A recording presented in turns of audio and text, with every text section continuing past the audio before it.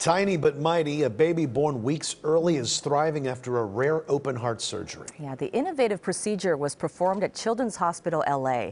KCAL 9's Alex Biston spoke to the family about the life-saving surgery. It's a big cry.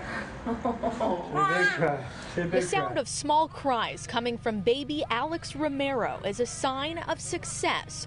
But it's been a tough journey for the 5-month-old and his parents, Alejandra and Chris. Seeing him so small was heartbreaking. Alex came into the world on October 26 at just 26 weeks. He weighed just over 2 pounds. I kind of had to mentally prepare myself in case if, worst comes to worst. They noticed his oxygen saturations, which is the level of oxygen in your blood, was not very high, and so they proceeded forward with a workup of that included an ultrasound of the heart. That's when doctors diagnosed Alex with a rare condition called total anomalous pulmonary venous return.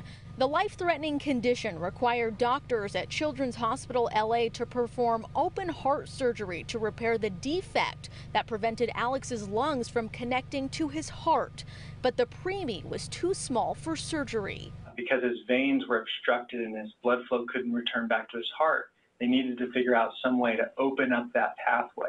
To keep baby Alex alive, doctors connected an adult stent to a vein in his liver. It's a procedure that has only been documented 10 times worldwide. It was one of those things where we weren't really sure how things would turn out, but we knew something had to be done. We really had to get creative to figure out a way to get him through. Creativity paid off. By early January, Alex grew to 3.5 pounds and was ready for surgery. At that time, Dr. Cleveland says Alex's heart was the size of a grape.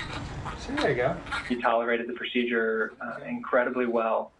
He was already back up into the NICU, kind of doing the things that he needed to do to advance within a week. Now, baby Alex is healing in his parents' arms with a big smile on his face. I just want him to be great. I want to give him the opportunity for him to do, what he wants to do in life.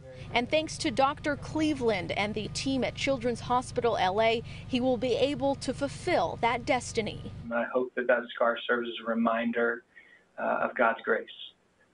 And that he can look back with gratitude for his life. Dr. Cleveland says Alex is now 5.5 pounds, and by next week, he will be strong enough to go home. Alex Biston, KCAL 9 News. Oh, so